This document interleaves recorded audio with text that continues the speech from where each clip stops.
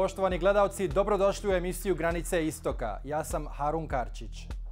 Iako na nedavnim evropskim parlamentarnim izborima desno orijentisane populističke stranke nisu dobile očekivane rezultate, ne treba ih zanemariti. Nekada marginalne, danas su postale dio mainstreama evropske političke scene i uspjele su okupiti znatan broj sljedbenika, naglašavajući pitanja evropskog identiteta, zajedničkih kolektivnih interesa i navodnu opasnost od islama, izbjeglica i terorizma. Zanimljivo je da mnogi od tih desno orijentisanih stranaka njeguju bliske veze sa Rusijom. U ovom izdanju emisije analiziramo šta je to što spaja evropske desničare i Rusiju pod vodstvom Vladimira Putina. Prije razgovora sa našim gostima, pogledajmo uvodni prilog o rastu desničarskog populizma u Evropskoj uniji. Evropsku desnicu čini širok spektar političkih stranaka, od populista i nacionalista do ekstremnih neofašista. U mnogim državama desnica je u usponu na političkoj sceni, a njena popularnost u porastu. Naročito su zanimljivi sve prisniji odnosi između Rusije i evropskih desničara. Razlog tome je što i jedni i drugi vide korist od strateškog približavanja. Evropski desničari su razočarani evropskim liberalizmom i krive ga za brojne probleme, od priliva izbjeglica i sigurnosnih problema do ekonomije. Također, euroskeptici protive se centralizaciji Evropske unije i žele smanjiti ulogu NATO-a u Europi. Mnogi njeguju i divljenje prema Vladimiru Putinu te njegovoj poluautoritativnoj vladavini i konzervativizmu. Rusiju smatraju alternativnim geopolitičkim saveznikom. Sa druge strane, iz pozicije Moskve, napredovanje desničarskih populista ide u Rusiju korist jer oni mogu poljuljati temelje Evropske unije. Akcentiranje centralizovane birokratije Unije, njene porozne granice, prijetnja od terorizma, navodna opasnost od muslimana i priliva migranata, sve su to teme koje spajaju Rusiju i evropske desničare. Cilj ruske podrške desničarskim populistima je dodatno polarizirati društvo i amplificirati postojeće društvene podjele. Razbijanjem evropskog konsenzusa o ključnim pitanjima i akcentiranjem podjela, Evropska unija postaje slabija, a Rusiji odgovara upravo slabija i rasparčana unija te slabiji transatlantski savez. Proteklih godina brojni desničarski populisti su se sastali sa ruskim zvaničnicima dok su ruski mediji o njima afirmativno izvještavali. Italijanska stranka Liga nekada je bila marginalna, a danas je dominantna stranka na italijanskoj političkoj sceni. Njen čelnik Matteo Salvini otvoreno podržava ruskog predsjednika Vladimira Putina. U Velikoj Britaniji Nigel Farage uspio je prekinuti veze Velike Britanije sa Evropskom unijom.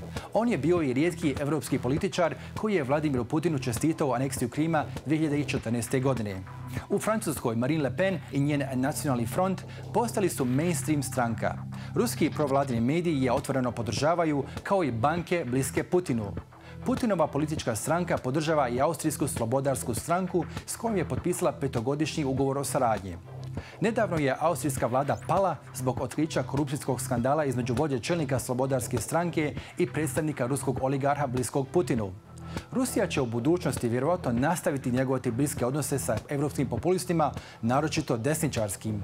Gledano iz vizure Moskve, podjela Evropske unije je njihov strateški, geopolitički i sigurnosni cilj, jer slabija Evropska unija znači snažniju Rusiju.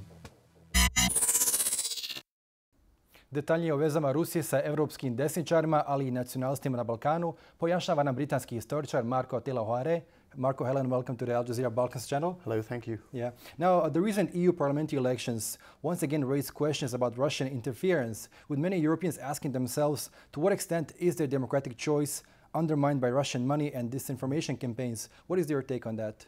Yes, that definitely is very much a risk. So the Russian regime under Vladimir Putin has a systematic policy of supporting those elements, particularly on the populist right, but also on the populist left, that are anti-liberal, opposed to the centre, opposed to the mainstream, and that seek to undermine Euro-Atlantic institutions. So this is a systematic policy by Russia to do, is to sow discord in the West, essentially. Mm-hmm. What exactly is Russia trying to achieve by doing so? Well, Putin is a former KGB officer. He was very much angry at the collapse of the Soviet Union, so there's an element of revanchism, a resentment of the Soviet Union's Cold War defeat. But more, that's his emotional background. Mm-hmm. The more immediate factor is that he wants to undermine institutions that he feels are working against Russia, to increase Russia's influence and to try and undermine those institutions that are restricting that influence that he sees as a threat, so the European Union and NATO in particular. this has interests for him. He can, for example, support populists that oppose sanctions against Russia, so to allow him more leeway to pursue his own policy. He wants to undermine those that push for liberal interventionism. He wants to be able to support his allies, for example, in Syria, or to be able to intervene in neighbours like Georgia and Ukraine without incurring resistance from the West. So he has his interest in backing those factions that are likely to agree with him on his questions. Yeah, but looking from the perspective of European right-wing populists, why do they see Putin as an ally? They are very, if you like, say, tunnel-visioned in terms of what their priorities are. They don't like the liberal centre. They don't like the sort of what they consider mainstream politicians, and they want to overthrow that existing order. So, for example, in Britain, the populist right wants to leave the European Union. Consequently, they will be happy to get help from Putin. They see him as an ally with the same enemy as them. But why has right-wing populism in Europe been rising over the past decade? So we have a number of factors there. The general discontent, the fact that the liberal order hasn't worked for everybody. So even in Britain, which was a prosperous country until about 10 years ago, doing very well economically, you had a lot of people left out of the success, left behinds. There's a sense that the elites aren't responsive to public opinion, that they don't listen to ordinary voters, and they just do their own thing. There's issues in immigration, so the increase in immigration has created a bit of a racist backlash, you might like to call it, or populist backlash. So they want politicians who will restrict immigration. And this allows populists to feed off these sentiments and to try and pursue their own careers in this manner. Yeah. When it comes to the Balkans, why has Russia stepped up its support for Balkan nationalists over the past decade? And do you see it as a threat to EU and NATO integration? Yes, very much so. So the Balkans is a battleground which the Russia can use to try and obstruct NATO expansion and the EU expansion. So they have an interest in seeing these conflicts unresolved, keeping the Kosovo-Serbia dispute unresolved, keeping Bosnia unstable, keeping the Macedonia-Greece conflict unresolved. That gives them a way of exerting influence by supporting those who are obstructing a resolution. And that means they can try and stop these countries getting into NATO. So as long as Kosovo and Serbia are at loggerheads, it reduces the chance that Serbia will ever join the European Union, eventually NATO too. Yeah, now, support from Moscow is widespread among Bosnian Serbs and Serbians alike. Why would ordinary people readily jump on Russia's bandwagon, and what does Russia have to offer Bosnian Serbs and Serbians alike that the West cannot? I think as far as ordinary people are concerned, it's perhaps exaggerated. I mean, I lived in Serbia for 2 years. My feeling was that at the ordinary level, ordinary Serbs didn't particularly love Russians at a personal level. They tended to see them as, if anything, lower than themselves.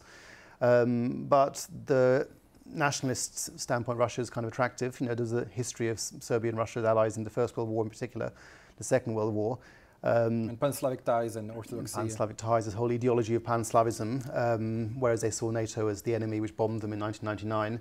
So for nationalistic reasons, there's that attraction. It allows opposition politicians to play upon that to get support.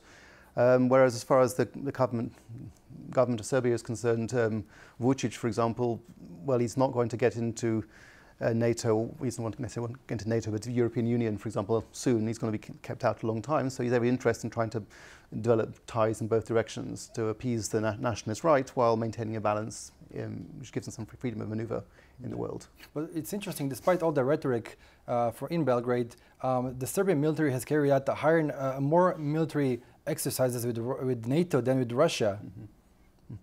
Yeah. Yes, ultimately Serbia's economic natural ties are with the West and with Europe. That's the natural sphere which Serbia inhabits. Russia's far away, doesn't have much to offer economically, so it's natural that Serbia will want to accommodate itself to the West. It has NATO allies, NATO countries all around it, so that makes sense. Yeah. Now, it's interesting that Kremlin-backed banks now own a 47% share in Croatian giant Agrokor. This deal gave President Putin indirect leverage over the Croatian economy. But Croatia is both a NATO and EU member state. Why has Moscow not given up on Croatia? Why is it still trying to assert its influence in a country which is both a NATO and EU member state? Well, Putin's plans are very ambitious, and he certainly doesn't limit himself to countries that are outside NATO and the EU. So, for example, he supported Trump's campaign against Hillary Clinton. He tried to prevent Clinton from winning. He supported Brexit. So he'll quite happily meddle in internal affairs. He supports Le Pen in France. He gives her money, and she reciprocated by supporting the annexation of Crimea by Russia. So he has every interest in building links even with existing members. And there are those on the Croatian right who are receptive to such approaches. Yeah, but do you see a similar pattern when it comes to Moscow's influence in other EU member states such as Slovakia, Hungary, Bulgaria, and the Czech Republic? Yes, absolutely. Everywhere in these countries, there are always those populist right-wing elements that are receptive, that are sceptical about too much integration of the European Union and anti-liberal, and therefore there's always room for Putin to play upon these differences. Mm-hmm. Now, over the last couple of years, Moscow has been closing up to Bosnian Serbs and to Serbians alike, but we have seen Moscow develop close relations with the Croatian Democratic Party, the HDZ. How do you explain that? Well, the HDZ is also quite has an extreme right-wing populist wing. Those who are pro-Ustaša or who are, for example, anti-gay, the homophobia of the Croatian right is very strong. So there's some common ground there. There's also common ground over Bosnia. So just as Dodik would like to partition Bosnia and ultimately to separate Republika Srpska from Bosnia, so there are those on the Croatian right who would like to also establish a third entity to carve that out of Bosnia. So there's certainly elements there for cooperation between Russia, Republika Srpska, Belgrade and Zagreb. Mm-hmm. Marko, it was a pleasure speaking to you. Thank you so much for your time. Thank you very much. Poštovani gledalci, bio je to Marko Attila Hoare, britanski historičar i profesor na Sarajevskoj školi za nauku i tehnologiju. Religija je važan faktor u oblikovanju identiteta Evropljana i znatno utječe na njihove političke stavove. Detaljnije u nastavku.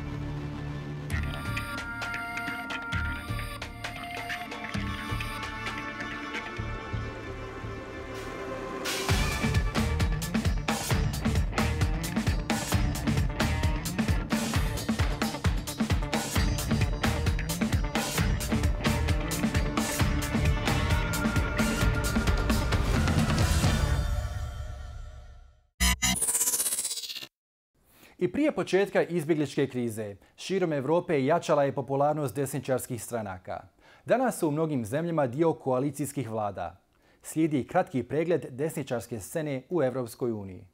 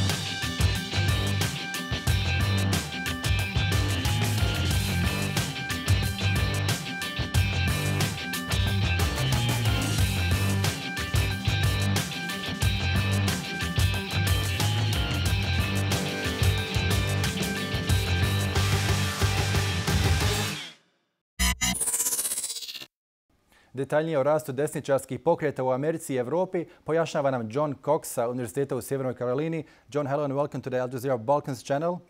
Now, the threat from violent right-wing extremism in the United States and Europe has been rising over the last couple of years. Of particular concern are white supremacists and anti-government extremists. Does this have much to do with the election of Donald Trump? And do you see a correlation between the two? Yeah, thank you. Yeah, actually, I see kind of a what I'd call a dialectical correlation. That is, in the sense that I think Trump's election itself is an example of the strength and persistence of racism and white supremacy in the United States, which makes it possible for many white people who are maybe members of the working class or the lower middle class are capable of actually believing that Donald Trump is their friend because, again, the centuries of racism have taught many white people, not all white people, fortunately, but has taught many of them that they have more in common with other white people and so on, and that they should be in a state of fear and hysteria and panic over increasing immigration and things of that sort. So I'd say that on the one hand, so I think that that helped to produce Trump. That is a long history of racism that hasn't gone away. But then also his election has also led to an encouragement and a promotion of right-wing radicalism and violence. And so I think there's no doubt when you have the most powerful person in the U.S., and in fact, perhaps the most powerful person in the world, openly promoting and fanning the flames of Islamophobia, of racism, of all sorts, of xenophobia, that it definitely has led to an increase in incidents of the sort that we saw 2 summers ago in Charlottesville. But also there are many organizations that track right-wing extremism and violence and hate crimes and so on, and they have all found substantial increases in racist incidents and violence. But why haven't we seen much more political opposition to President Donald Trump and the rising right-wing movement in the U.S.? Yeah, well, I would say that fortunately there is substantial opposition, but it's rather decentralized and it's not necessarily visible. Some manifestations are quite visible. For example, the fact that on his very first day in office, we had the largest day of coordinated mass mobilizations in the history of the United States. The first Women's March of January 21st, 2017. It exceeded in numbers even the largest mobilizations against the war in Vietnam, 50 years ago. So there has been a lot of opposition. A lot of it, though, is not very well coordinated, and I think a lot of times people look for opposition maybe in the electoral or political arena. There is certainly opposition within there, but I think that there's much more vibrant and effective opposition among mass movements and student protest movements and things of that sort. Now, what is the connection between right-wing politicians in the U.S. and Christian evangelicals, and how does that relate to their staunch support for Israel? Yeah, well, there is, especially going back to the 1980s, probably going back much further than that, but from the Reagan years onward, and that was the origins of something called the New Right, when there was a more visible and alliance between people who called themselves Christian evangelicals and right-wing politicians and so on. A lot of this is an extremely confused form of politics. When you have people like Donald Trump, for example, now claiming to be a Christian and to be some great exemplar of Christianity, it's rather absurd. And he occasionally, sometimes to try to impress an audience of Christian evangelicals, he'll try to make some reference to the Bible and it will come out all wrong because it's hard for him to pull off that act for much time. But nonetheless, anyway, there are many Christians in the U.S. who are opposed to racism, right-wing politics and so on. But many of them don't call themselves evangelicals. In fact, there are some of them, including in my state of North Carolina, for several years, one of the most powerful progressive protest movements has been led by Christians, people who call themselves the Moral Monday movement. But nonetheless, there are many people who identify as Christian evangelicals who, for a variety of reasons, have found themselves very much in the camp of the right wing, which now really has just evolved into more of a far-right movement. As far as, and in fact, some of those individuals and organizations have also played a powerful role in promoting far-right and fascist political movements in Europe. And we were talking earlier about a report that a website called Open Democracy published 2 months ago about the role of some of these groups. So I'll talk about that a little bit more. Yeah. Maybe when we talk about in relation to the activities of Steve Bannon. But I'd say as far as for support for Israel, that again is something that has a lot of confusion and a lot of hypocrisy within it. Because it's a lot of the same individuals and organizations who have historically been anti-Semitic. A lot of them that, if they were around in the 1930s, would have been leading the charge against allowing any Jewish refugees into the United States, yet find themselves loudly supporting Israel. Sometimes it's for reasons just of a convergence of interest. Yeah. And sometimes among Christian evangelicals, it sometimes has its roots in a certain theological idea about the necessity for a Jewish state for the second coming of Jesus and so on like this. Now, why has Islamophobia been on the rise in the United States, and what is its relation to racism and Trumpism? And does Islamophobia in the US differ from Islamophobia in countries such as France and Germany? Yeah, I would say that actually it does differ in some ways, especially from Germany and France, which are two countries that I'm particularly familiar with, having lived for a long time in Berlin and also following developments there, both political developments and developments in relation to racism and Islamophobia. I'd say in those countries there's much more of a secular basis to it. That doesn't really help very much if you're the victim of Islamophobia and xenophobia. But often it's people in France who call themselves progressives and even socialists can be the loudest Islamophobes because they claim that their idea of France is supposed to be secular and that you're supposed to not have any other identities other than some secular French identity. To me, I find that all extremely distasteful because while these same people in some places such as France will claim that they don't care for any religions, that they just believe that society should be secular, in reality their animus is always directed at Muslims and at Islam. And similarly in the US, some secular Islamophobes, like there's a rather unfunny comedian named Bill Maher, who's one of the loudest Islamophobes. And he calls himself some kind of a liberal who just doesn't like religion. But again, all of his hostility is against Islam.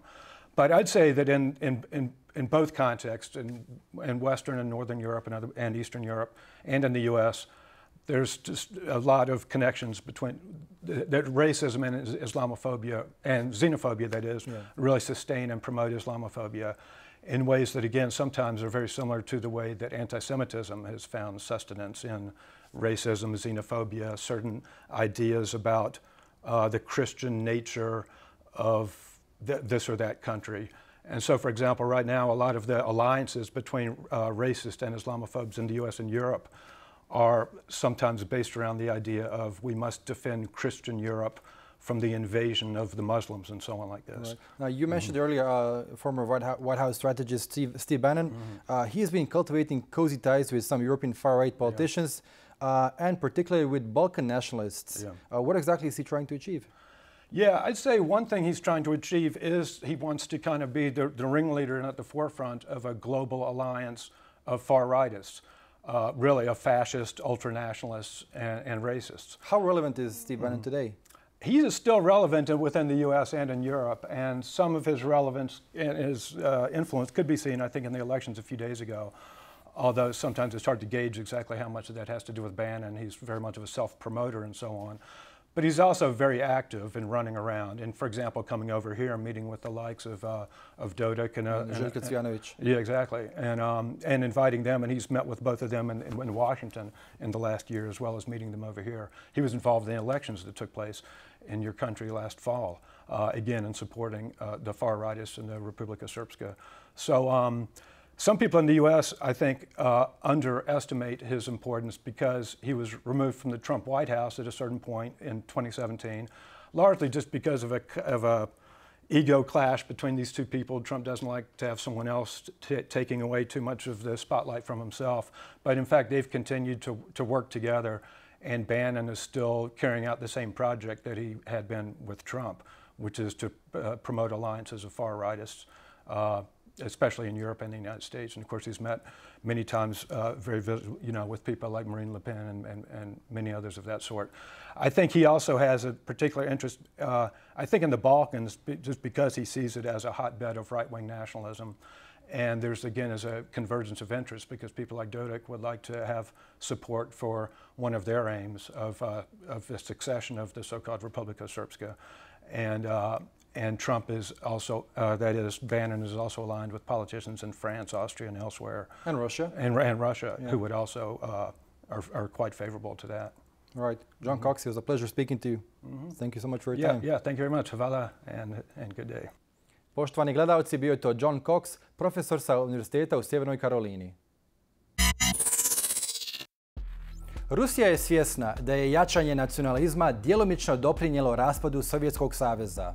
Danas, nacionalizam se pokazao kao koristan instrument za dezintegraciju Evropske unije, a slom evropskog poretka je u ruskom interesu, jer historijski gledano, snažan evropski poredak značio je slabiju Rusiju i obratno. Skoro 30 godina nakon raspada Sovjetskog saveza, ruska nacionalistička ideja i vanjsko-politički intervencionizam sovjetskog tipa ponovo se vraća na scenu. Poštovani gledalci, bilo je to sve u ovom izdanju emisije Granice Istoka. Ukoliko ste propustili bilo koji dio, cijelu emisiju možete pogledati na našoj internetskoj stranici balkans.aljazeera.net. Hvala na pažnji.